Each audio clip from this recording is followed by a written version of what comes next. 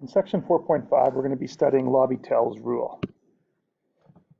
This is what the theorem for L'Hopital's rule states. It says if the limit as x approaches c of f of x divided by g of x produces the indeterminate form of 0 over 0 or infinity over infinity, and if the limit as x approaches c of f prime of x divided by g prime of x equals L, then the limit as x approaches c of f of x over g of x equals L. Now this seems a little bit confusing at first, but let's look at a couple of examples and I think it'll make much more sense. Let's say we're looking at the limit as x approaches 0 of 1 minus cos 2x divided by 5x. Now it's very important when we're seeing if L'Hopital's rule works, and if it does apply, we have to write things out properly. So first of all, let's do the limit as x approaches 0 of the numerator. And this will equal, well, if I plug a 0 in for x and cos, it's going to be cos 0, which is 1, and 1 minus 1 is 0. And if I do the limit as x approaches 0 of the denominator, I also get 0. So therefore, this limit produces the indeterminate form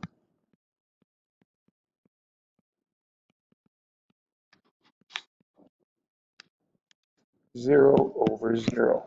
Do not write that the limit equals 0, because that is, or 0 over 0, because that is not correct.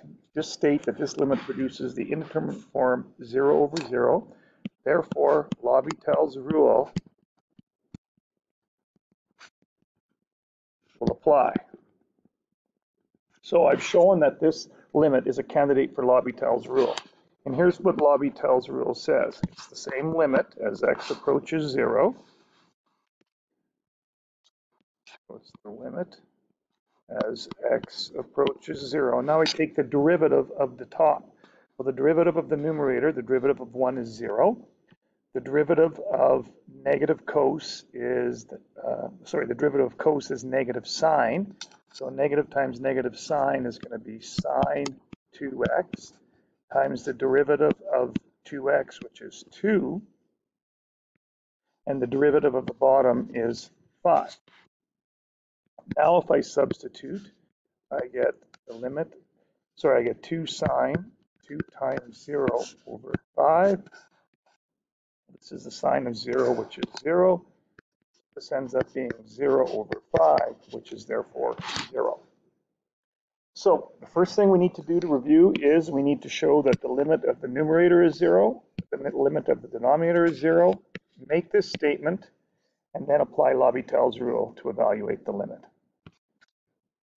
All right, let's just determine whether or not L'Hopital's rule would apply in these three cases. Now, we're not asked to evaluate the limit, just determine whether L'Hopital's rule applies. So, first example, we will take the limit as x approaches 0 of the numerator, and sine 0 is 0, and the limit as x approaches 0 of the denominator, and that equals -1, so no, L'Hopital's rule does not apply for this one. Looking at the next one, again, quickly, if you plug in a 2, you're going to get sine of 2 over 0, and that does not form the indeterminate form of 0 over 0, so L'Hopital's rule does not apply. In this example, if I do the limit as x approaches 2 of the numerator, it's going to be the sine of 2 minus 2, which is the sine of 0, which is 0. And the limit as x approaches 2 of x squared minus 4 also equals 0. So yes, this is of the indeterminate form 0 over 0, so L'Hopital's rule would apply. Okay, so let's take a look at some examples. Okay, and at our first example, we are going to have the limit as x approaches 1 of ln x over x squared minus 1. So again, first of all, this is the limit as x approaches 1 of ln x, and that's going to be 0. And the limit as x approaches 1 of x squared minus 1 is also going to equal 0. So we could say that this limit, clean that up a little, this limit produces indeterminate form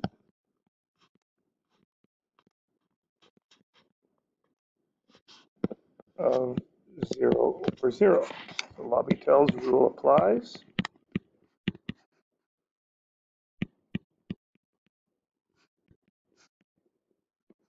So if we go through L'Hopital's rule here, the derivative of the numerator is going to be 1 over x, and the derivative of the denominator is 2x.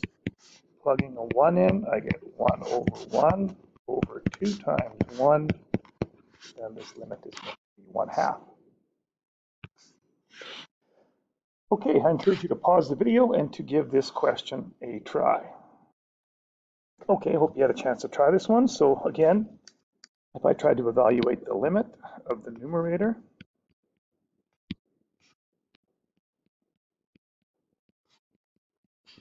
and this is going to be the limit as x approaches 3 of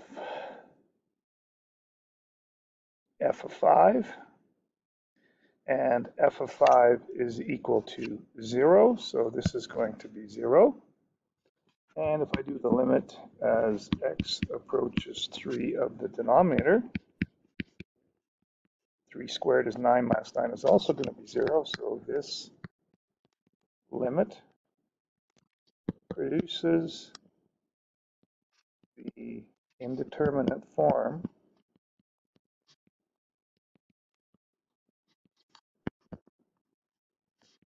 of 0 over 0.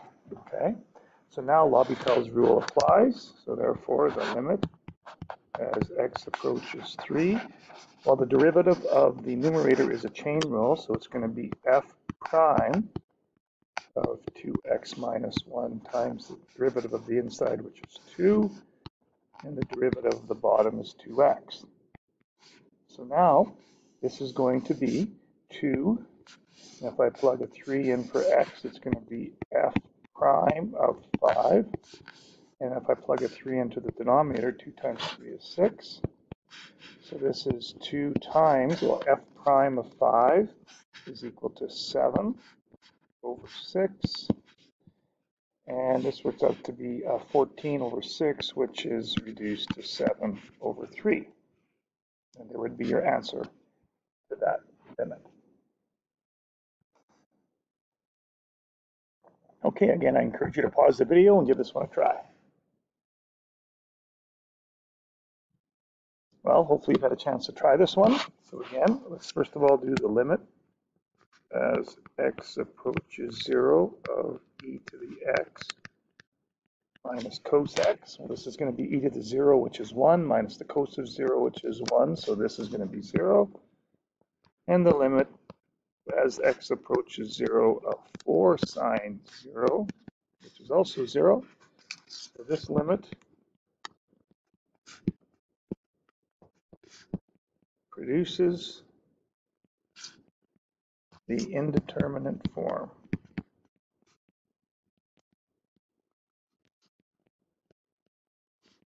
of 0 over 0. So therefore, L'Hopital's rule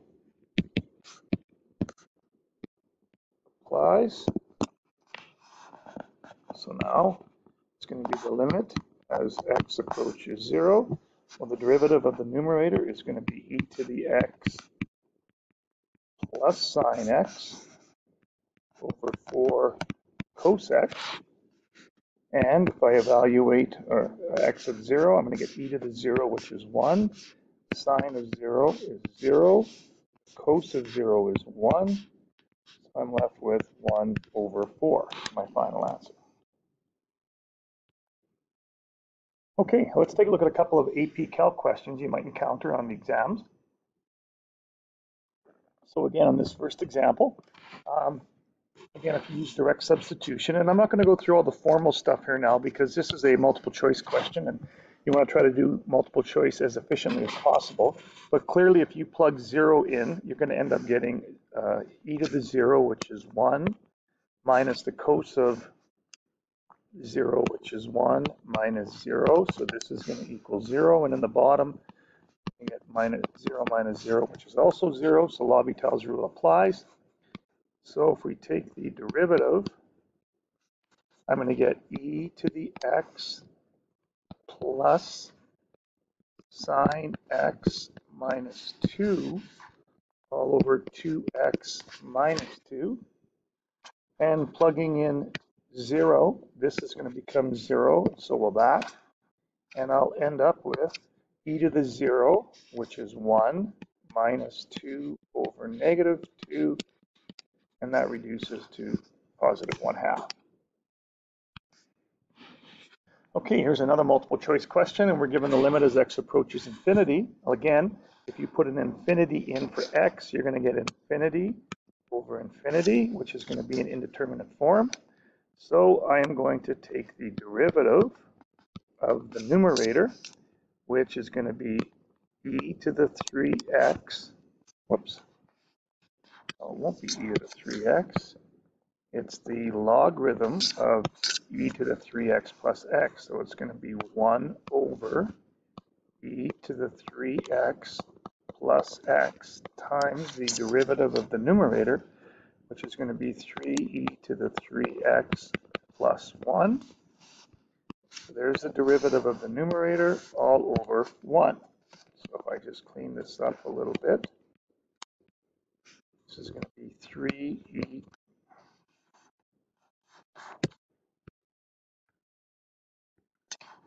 This is going to be 3e to the 3x plus 1 over e to the 3x plus x.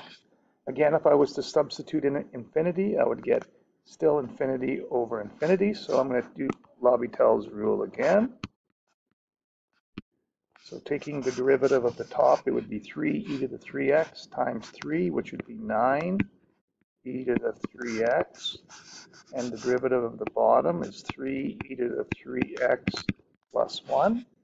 And again, substituting in infinity would be infinity over infinity. So I'm going to take the derivative one more time. And I'm going to end up with 27 e to the 3x all over 9 e to the 3x. So those finally cancel, and 27 over 9 is 3. My answer would be C. Okay, let's take a look at one free response question that involved L'Hopital's rule. And this was from the 2019 AP exam. Okay, and a lot of good information in here. Okay, first of all, it tells us that function h is differentiable with h of 2 equaling 4, and function h satisfies the equation x squared minus 4 over 1 minus f of x all cubed. It tells us it's known that h, or the limit as h approaches 2 of h of x can be evaluated using L'Hopital's rule, so that's going to be important. And it says we want to use limits to show or to find f of 2 and f prime of 2. Okay, well, since we can use L'Hopital's rule to evaluate the limit h of x, that must mean initially the limit as x approaches 2 of the numerator must be 0 and the denominator must be 0. So first of all, I could say the limit as x approaches 2, and I'm just going to look at the denominator here because I want to solve for f of x. That must equal 0. So plugging in a 2 for x, I get 1 minus f of 2 all cubed is 0. So if I add the f of 2 cubed to the other side, and if I cube root both sides, I'm going to get the cube root of 1 is 1 is equal to f of 2 of 1. So I've found out what f of 2 is. So I've got my first requirement. Now I want to also figure out what f prime of 2 is, okay? And since h of 2 equals 4 and h is differentiable, that implies that h is continuous. So therefore, the limit as x approaches 2 of h of x must also be 4. So if I apply L'Hopital's rule to this function, I'm going to get the limit as x approaches 2, well, the derivative of the top would be 2x, all over the derivative of the bottom, using the chain rule, it would be negative 3 f of x to the power of 2 times f prime of x, and this all is going to be 4 because the limit has to equal the value of the function if it's continuous. So now if I plug a 2 in for x,